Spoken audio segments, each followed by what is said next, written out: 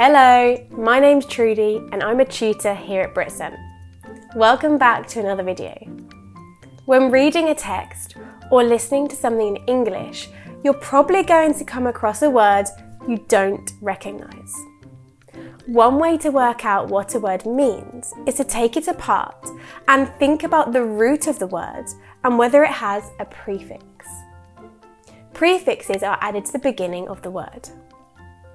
For example, unhappy. The prefix un means not or the reverse of. For example, I can do my laces or undo my laces.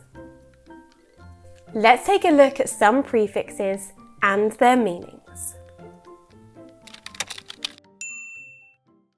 Under.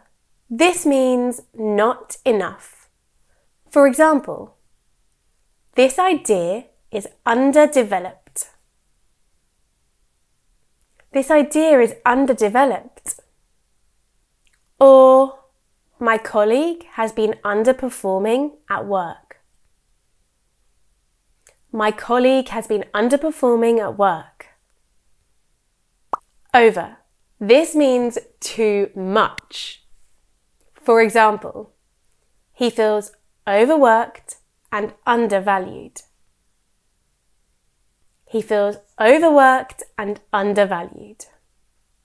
Or, that song is overplayed these days. I'm sick of it. That song is overplayed these days. I'm sick of it. Re. This means again. For example, I failed my exam, so I have to re-sit it in the summer. I failed my exam, so I have to re-sit it in the summer.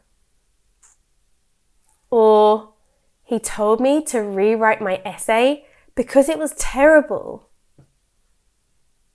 He told me to rewrite my essay because it was terrible. Miss. This means wrongly. For example, they misunderstood what I was trying to say. They misunderstood what I was trying to say. Or, I got the facts confused and I misspoke. I got the facts confused and I misspoke. By. This means to or twice. For example, she's not a lesbian, she is bisexual. She's not a lesbian, she's bisexual. Or, he can speak French and English, so he is bilingual. He can speak French and English, so he is bilingual. Pre. This means to come before. For example, this TV show isn't live, it's pre-recorded. This TV show isn't live, it's pre-recorded. Or, in pre-COVID times, most people spent the summer at festivals. In pre-COVID times, most people spent the summer at festivals.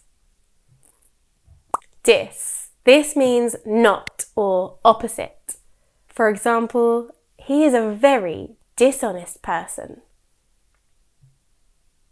He is a very dishonest person.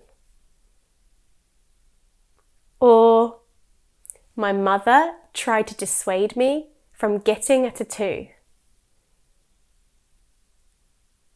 My mother tried to dissuade me from getting a tattoo. Sub. This means under. For example, the temperatures were sub-zero. The temperatures were sub-zero. Or, the customer service was subpar. The customer service was subpar. So, the next time you see or hear an unfamiliar word, look for clues such as prefixes.